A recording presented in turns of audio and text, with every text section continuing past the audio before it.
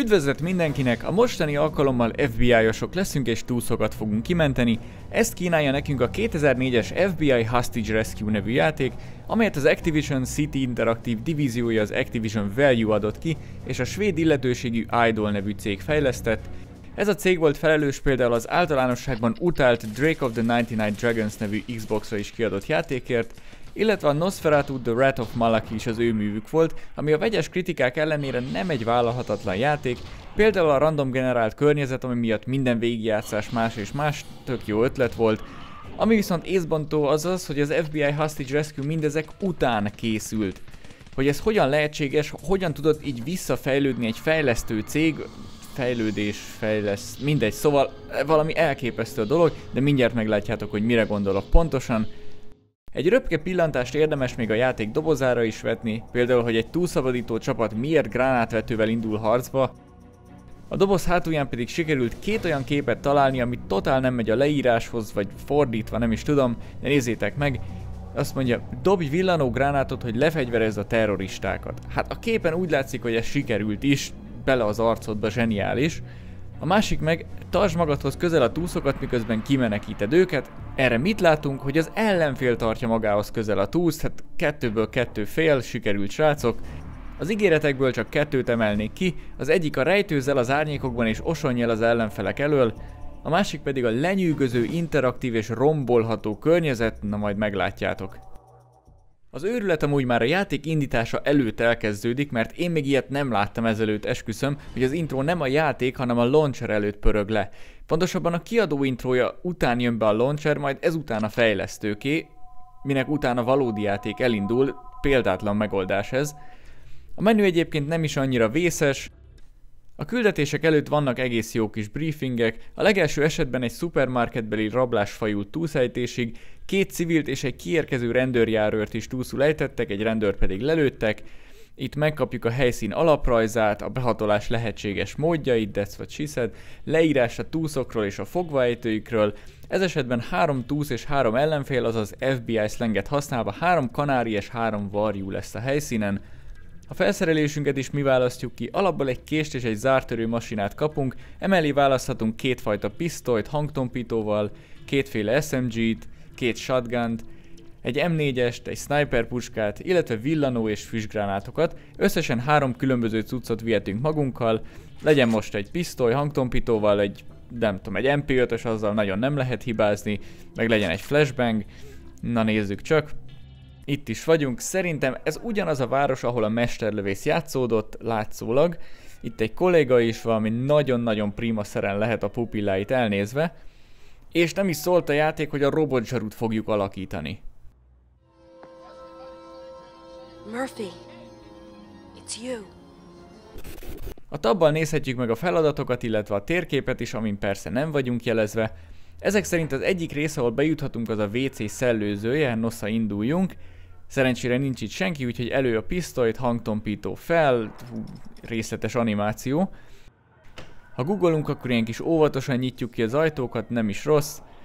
Megpróbálok eleinte lopakodni, hát ha így könnyebb lesz, nézzük meg, hogy ki van itthon. Na ott van egy zöld pulcs is. Persze nem elég egy fejlővés, gondolhattam volna. Na de végül csak meglett, itt felvehetjük a fegyverét is. Jó, ezt már láttam a Jumanjiban. Itt az első túsz is, aki japános meghajlással köszönt minket.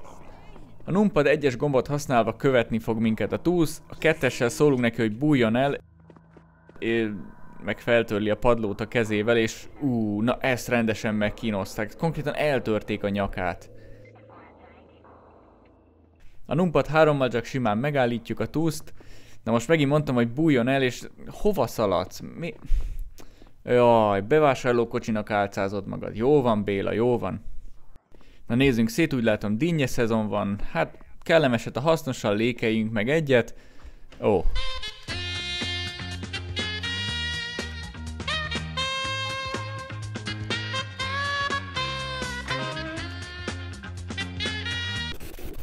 Na és ezt mondtam, ezt merik rombolható körny... na, lőnek rám. Hogy kerültél ide, te kis... Fú. Na de mit is üvöltött ez nekünk?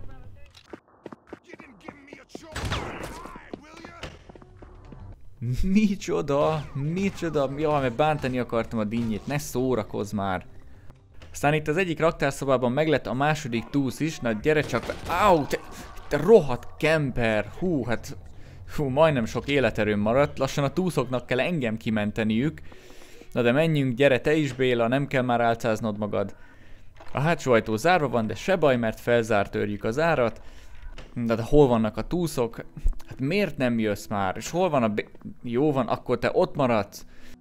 És most látom csak, hogy marad 20 másodpercem. Micsoda? Ó, Istenem, szedd a lábad, gyere. És lejárt az időd. Nem, kaptam 2 percet, mégsem sikerült. Mi van? El nem tudjátok képzelni, hogy ez az időre menős dolog mennyire szar. Oké, értem az ötletet emögött, a briefingen is írják, hogy hajnal 3-kor kezdődött a rablás, utána jött a rendőrjárőr, utána az FBI, a túsztárgyaló. A túlszejtők egy autót és szabad távozást követelnek, amit ha nem teljesítenek hajnal 4-ig, akkor elkezdik kivégezni a túszokat. Oké, tehát 3-kor kezdődött a rablás. Pillanatokkal később jelezték a rendőrségnek, legyünk jóhiszeműek és mondjuk, hogy a rendőrjárőr 5 percen belül, 3 óra 05-kor a helyszínen volt, őt elfogták, ezután jött az FBI, mondjuk ők egy 10 percen belül, azaz 3:15-kor már ott voltak, ment az egyezkedés a túlszejtőkkel, erre elment mondjuk 15, hogy nem, legyen inkább 20 perc, tehát 3 óra 35-nél vagyunk, körülbelül 20 per kb. A határidő hajnal 4, tehát 25 percünk van. Elindul a pálya, és erre mit látunk? 5 perc, igen, jól hallottátok, 5 telibevert percünk van, ami azt jelenti, hogy 3 óra 55 perckor küldik be az FBI túszmentő egységet. Miket beszélek, milyen egységet? Egyetlen egy embert, oké, hogy ő a robotzsaru, de akkor is ez nagyon béna így. De ez még nem minden, hogy láthattátok, mindhárom elkövető halott volt, kvázi az összes túsz simán csak kisétálhatott volna a bejáraton, semmi félnivaló nincsen, akár a fél rendőrös is bejöhetett volna a boltba, mentők ugyanúgy, mert nem voltak elkövetők. Tehát nem, még nekem időre ki kell menekíteni a túszokat. Miért is? Mert az én felelősségem az, hogy másnap még beérjenek a munkahelyre és még aludhassanak is? Hát nem. Ez a zseniális játékmechanika. Ha kimenekítesz egy túszt, kapsz 2 percnyi bónuszidőt. Miért? Hogy ne az legyen, hogy a játékos csak végigrambózik a pályákon és kinyír minden ellenfelet, gondolom én.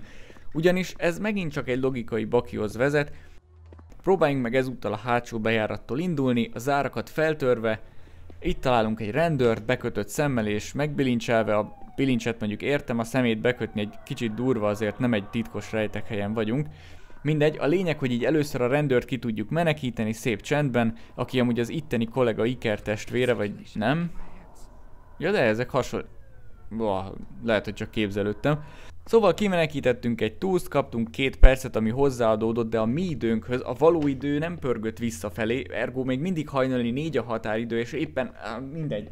Jó, hagyjuk az egészet, hagyjuk tényleg.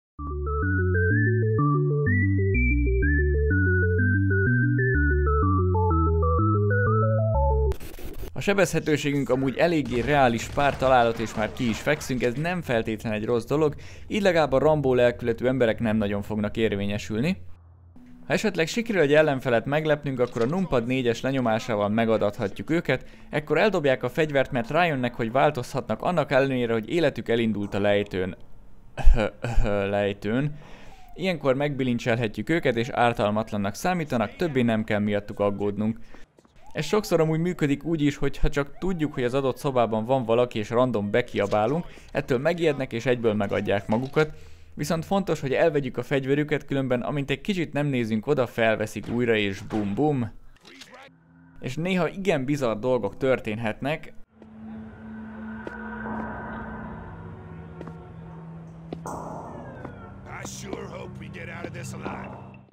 Jól vagy bro, vagy mi van a sapidon? Hro? Nem tudom. Jó, Elise, most már abba hagyhatnád, és... Na nem, ezzel nem fogsz engem átverni, ne játszd a hülyét, Hro. Láttam, hogy fegyver volt nálad, és... Nekem nem mutogassál, te... Na jó van, te akarod, ettől talán észhez térsz. De nem. De nem, hát beléd vágtam, nem hiszem el, na akkor ennyi. Na és ez van, ha egy magát megadó ellenfelet megölsz, akkor game over. Meglepődtem, hogy nem reagált a késre a zöld pulcsis kollega, ugyanis ez egy csodakés, itt a Jóskánál ilyen hatást váltott ki, izomgörcsök, bokaremegés és bugizás, amíg le nem kötözik őket, de még így is képesek eltépni a bilincset.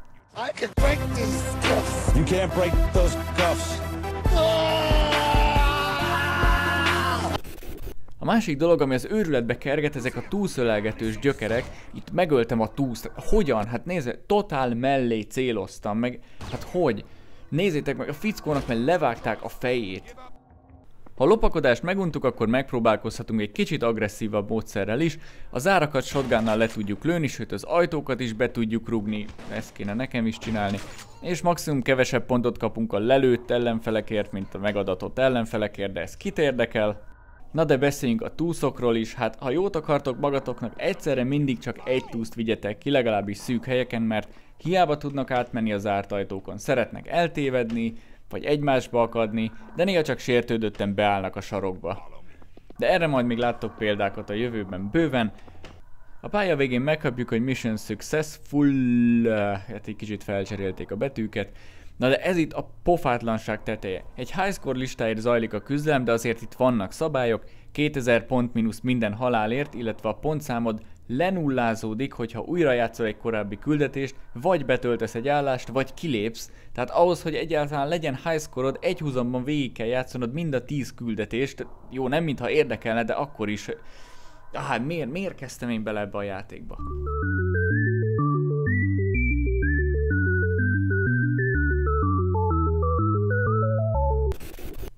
Nézzük a második küldetést inkább, itt egy autópályás, buszos túsz szituációba kerülünk, 4 elkövető, ebből az egyik mesterlövész puskával, és az egyik elkövető túsznak álcázhatja magát, na nézzük meg. Ide persze már hozom a jó kis PSG-t, MDMA őrmester megint jól van, haha. Nézzük hol is vagyunk, Ocean City, Maryland, 3000 mérföldre, hú, hát még jó, hogy időben szólnak. Na de füstöl minden autó, nagy buli lehetett, és ott is az első elkövető a szélen, bang, fehér afró. Itt is próbálok osonni, de és már lő is a sniper, óvatosnak kell itt lenni azért. Itt a második kollega is, precíz mindenedet. Na de akkor fel a buszra, hello. Csak eltalált egy kicsit. Na és végeztünk is, nem? A tab azt mondja, hogy 3 elkövető van, de itt nem is volt sniper puska. Ja persze, mert amúgy 4 elkövető van, de nem kell tudni 4-ig számolni. Na lopakodjunk ismét. Hoppá, ott van a fickó lába. Na add meg magad. Gyerünk még egyszer. El is vettem a fegyverét, te rohadék. Na milyen utasok vannak itt, tök ismerős nekem. Mintha műzistál lenne a fején. Hoppá, itt van a túsznak álcázott gazfickó, és ennek az Iker testvére, Colin Farrell klónok, te jó Isten. Na de az előbb a program legszebb arcát láthattátok, általában ilyen szituációk szoktak lenni. A kollega itt például ölelgeti magát, vagy nem tudom. Másik esetben meg így a földön ülve pörög. A fenti ember meg megadja magát, de beakadok a lépcsőbe és felvesz, dob már el. Fülem, elvette már a puskáját. És elfordulok egy picit és megint. Honnan? És megint, hát hihetetlen. És megint. Nézzétek, hogy mennyi lőszerem van a mesterlövészhez, már elfordult, fölvesz egy puskát. És a homlokával céloz. Mi ez? Farzsebéből húzza elő ezeket? De meg ilyen pillanatokat lehet elcsípni, milyen jószág ez. Aztán lelő itt, és halálom után megadatom, és még el is veszem a puskáját. Ez az igazi robotzsaru. Aztán volt még ilyen is, kis derékfájdalom, hogy nem bír lehajolni, inkább a falat lövi szét mögöttem. Iszonyat ritkán pedig ez történik, hogy a puskával a kezében adja meg magát, és így is bilincselem meg, hát úristen, frenetikus, én mondom nektek, és ez még csak az első 2 legrövidebb pálya volt, a játék 1/5-én vagyunk túl, futhattok, de nem menekültök.